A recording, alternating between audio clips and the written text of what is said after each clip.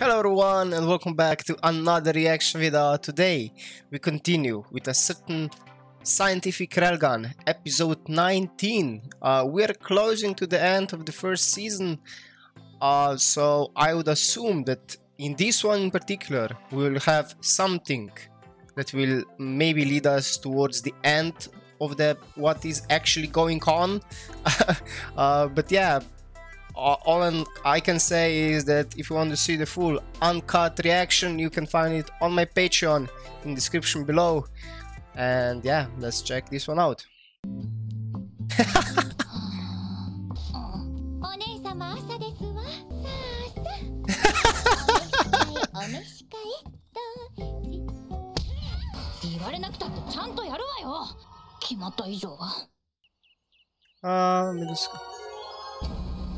What? 開放されていないこの常盤台中学女子寮が年に一度門戸を開く日。それが聖火祭だ。 Midsummer Festival, okay. 招待した大切なお客様が来場される。寮生として恥ずかしくない立ち居振る舞いを持ってくれぐれも粗相なきようおもてなしするように。別にこの格好でなくてもおもてなしはできると思うんだけど。いらっしゃいませ。こちら本日のパンフレットになります。君可愛いね。写真撮ってもいいかな。申し訳ありません。寮生の撮影はご遠慮いただいてるんです。あ、ですから撮影はいいね。いいよ。なんであんたが撮ってんのよ。今日の黒子は聖火祭の記録が。Oh my god, she got the pass. こうして参考写真を撮っていますのよ。あのさ、黒子、来年度以降の開催に向けてどうして私のそんな写真が参考になるのか教えてくんないか。相変わらずやってますね。聖火祭、なんといっても常盤台中学の寮祭ですからね。これはきっと私の想像をはるかに超えたものが待ち受けてるに違いありません。では早速ご案内を。ちょっと待て。白井、病気の手伝いはどうするつもりだ？忘れてましたの。紹介するわ。オラン火星女学校の土見門舞香。Oh damn. Okay, Maika, sure. 彼女の学校に指導してもらったのよ。こちらは私の Maika, not hard to not hard to remember. 困ったことがあれば何なりと申すがよい。さあ白井、来るのだ。待ってくださいまし。仮に私が案内するわ。I saw her a couple of times in Index. She's neighbor to Toma.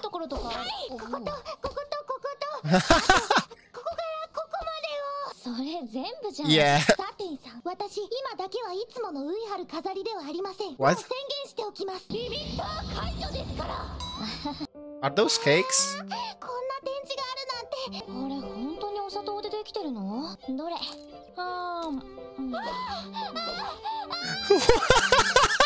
よろしければ美坂様もう一ついかがですか？ありがとう。でも私はやっとくわ。さてさん、拝見できるみたいですよ。Oh. これはなかなかの出来ですよ。ほら、さてさん。弟のカバンの時よりか腕が落ちてるかな。Oh my god. どう？そっちは。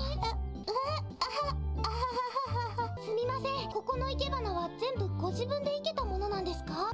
もちろんですわ。とっても素敵です。恐れ入ります。あなたのお串の髪飾りの方が素敵ですわよ。何のことですか？ Wait, what? 常盤台中学の寮祭、お見事ですわ。私感服いたしました。展示一つをとってみても私たちの学校では決してできないことばかり。そう思わなくてレイコさん。Back to reality. どっか遠くに行ってたみたいだからさ。これでいいわよ。ありがとうございます。いいなぁ、美坂様に直してもらうなんて。あれが本物というものだよ。Am I just seeing things, or this episode in particular has a very high quality of animation going on? ねえ、そろそろお腹すかない？ Oh damn. She can't choose? じゃあ私が。こんな綺麗なケーキになんてこと。シュガークラフトを食べた人の言うセリフじゃないです。Oh my god. たくさん食べられるの？甘いものは別腹って言うじゃないですか。She has a big heart, you know. 苦しい。eso? こんなにいっぱい撮るから生徒には見せられない姿じゃん。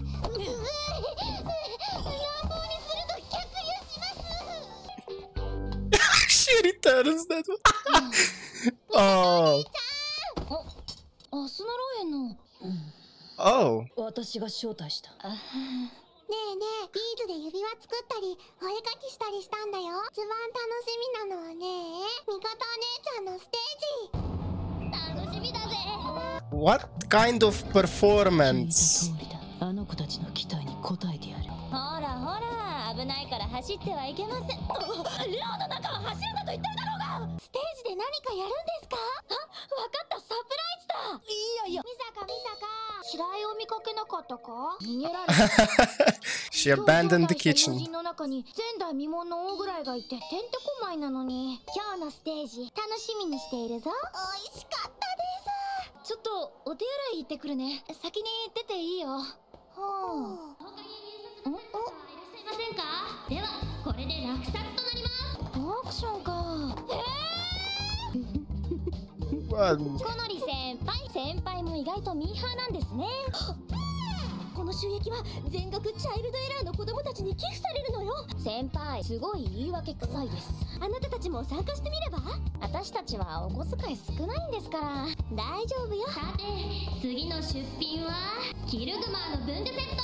まずは100円から。じゃあ1万円。 what? 10,000? 何してるのかと思えば、ただの文具セットに1万円って。ただの文具セットではありませんの。なぜならばこれはお姉様がご出品なさったものなのですから。この下敷きもノートも、言うなればお姉様の分身。ああ、黒子の過宝物。美坂さんのですか？通りで。皆さんごきげんよう。Kongo Mitsuko. 今後何ですのその格好は。今の私はあなたにメイドの何たるかを指南するために、あえてこの That's a totally different maid outfit from another country. さあさあ、隅々までよくご覧遊ばせ。本日この日のためだけに作らせた純エゲーの純和風メイド服ですのよ。純イギリスで純和風って。ちょっと白井さん、お帰りなさいませ。お嬢様と言ってみてくださる？よろしければお手本を見せていただけないかしら。くるくるくるくる。お帰りなさいませ、お嬢様。喉が渇いたので飲み物を人数分お願いしますの。かしこまりました、お嬢様。こんにちは。ご無沙汰しています。あなたたちも災難ですわね。あんなのに見込まれて。They enjoy. Yeah. 実は今日も聖火祭に行こうとお誘いくださったのは金剛さんですの。とても楽しみにしていらして、ぜひにと。皆さんこの寮に住んでいるんじゃないんですか？ええ、常盤台中学には女子寮が2つありますのよ。こことは別に学び屋の園の中にも、私と湾内さん、金剛さんはそちらの方に。 Oh, they live elsewhere. あの素敵タウンの中に。ところで美坂様はどちらへ？そうだった、さっきお手洗いに行くって言ったっきり。今日のステージ楽しみにしていますとお伝えしたかったのに。 Everybody is saying that. サプライズですよ、サプライズ。そうですわ、こんなことしてる場合じゃありませんの。もうみんなしてそんな期待しないでよ。やだ、なんか変な汗出てきた。いやいや、私に限ってまさかね。 Is it dancing, singing? 何をなさるんでしょう。なんか私、心臓がパクパクしてきました。白井さんは美坂さんが何をやるか知っているの？もちろんですわ。ですが、それは後でのお楽しみ。歩きづら。 Well, definitely not dancing, I believe. やば、なんか胸がドキドキしてきた。ああ、もうしっかりしろ。Hello. お取り込み中すいません。実は一緒に来た連れとはぐれてしまって、こんなちっこくて白い修道服の女の子なんです。 Oh, wait, you are here with Index? なんでこんなとこにいんのかって聞いてんのよ。ごめんなさい。でも怪しいもんじゃ。ほら、招待状だってちゃんと。人の発表を茶化しに来たわけ？慣れない衣装を笑いに来たわけ？いや、そんなすげえ綺麗だと思いますけど。バカ！なんなのよあいつ。 Did he already lost his memories by this point? You gave out your frustration. Oh, you are playing violin? What? すごい、バイオリンの独奏だよ。まったく人の気も知らないで。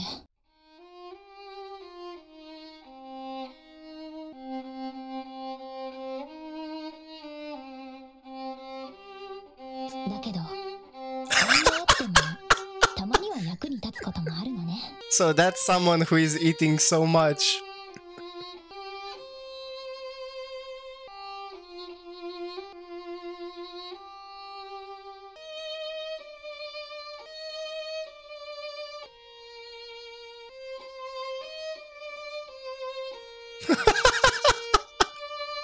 Mesmerized. Wow.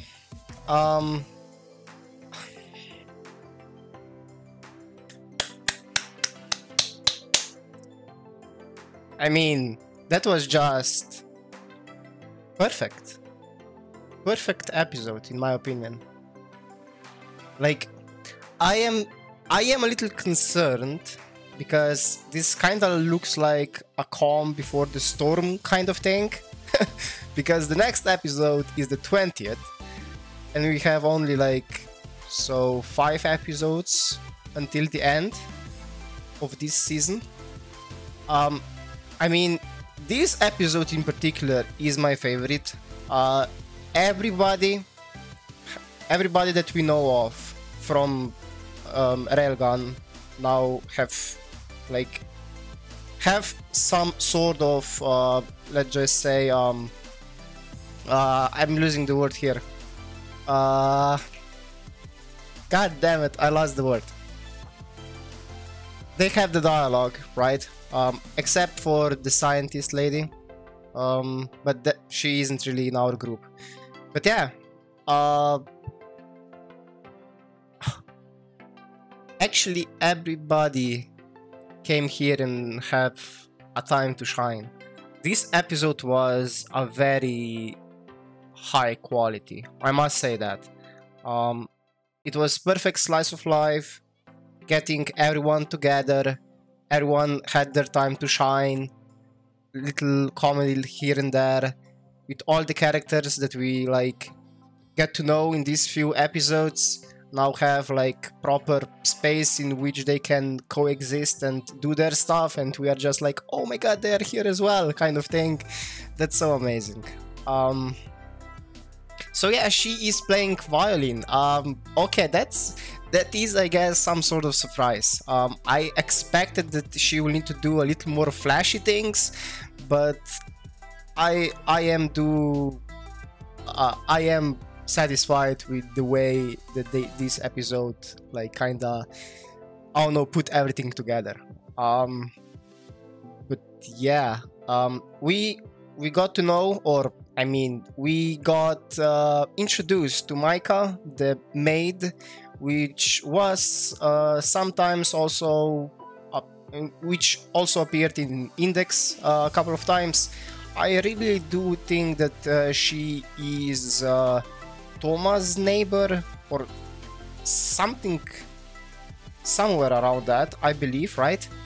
But yeah, the way that he was like, I don't know, I mean, he didn't call her anything, so I am not sure if he has the memories now or no. Wait, this is Midsummer Festival, right? So Toma, I believe, went on vacation or lost memories. Yeah, Toma already doesn't have the memories at this time, right? That, I would say, that explains a couple of things. Why he was only scared of her, not knowing what she is actually doing. I mean, that they know each other, right? I do hope that I'm getting this right. If I'm getting anything wrong, please let me know in the comments below. But in general, this episode is my favorite. But I can't just say that the episode itself was alone good enough. It all came together with all the characters that we already know. So it was just a perfect, I don't know how to describe differently. So yeah, I'm just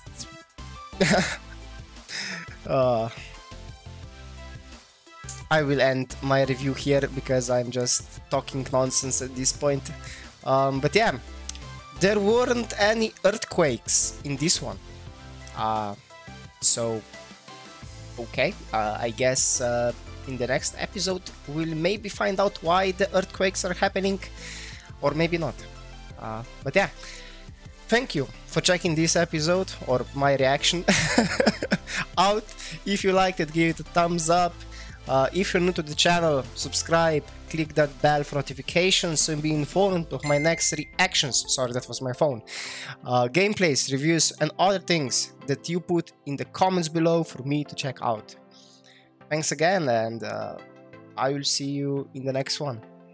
Bye! And now a special thank you to Fear Machine for additional support on my Patreon.